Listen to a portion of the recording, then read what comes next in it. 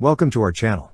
Don't forget to subscribe and put likes, because your support is important for us. And here we go. On March 20th, at the BEML Engine Division in Mysore, India, the Defence Secretary, Giridhar Aramain, spearheaded the inaugural test of India's inaugural self-developed 1,500 HP engine for main battle tanks, as reported by India.com. This momentous achievement heralds the commencement of a new era in India's defence sector, showcasing its technological prowess and commitment to achieving self-reliance in defence technology. The newly tested 1,500 HP engine represents a significant advancement in military propulsion technology, boasting cutting-edge features such as an exceptional power-to-weight ratio and adaptability to harsh environmental conditions, including high altitudes, freezing temperatures, and desert landscapes. During the inauguration of the test cell, the Defense Secretary commended this milestone as a pivotal stride towards enhancing the armed forces' capabilities.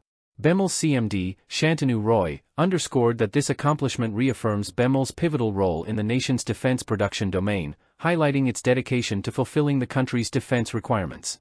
The successful test of the 1,500 HP engine marks the culmination of its first-generation development, focused on refining the technology. The subsequent phase, Generation 2, entails BEML producing engines for extensive trials at the DRDO's Combat Vehicles Research and Development Establishment, followed by their integration into operational vehicles for field testing. The entire project is slated for completion by mid-2025. Commenced in August 2020, the project has been strategically segmented into 5 phases to ensure adherence to predetermined timelines and quality benchmarks. In a ceremonial event, the Defense Secretary also unveiled the Wall of Fame to honor the exemplary efforts of the BEML team.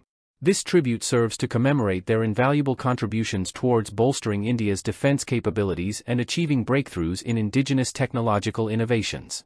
The event witnessed the presence of senior civil and military officials from the Ministry of Defense, industry stakeholders, and BEML officials alike, signifying the collective recognition and celebration of this remarkable accomplishment.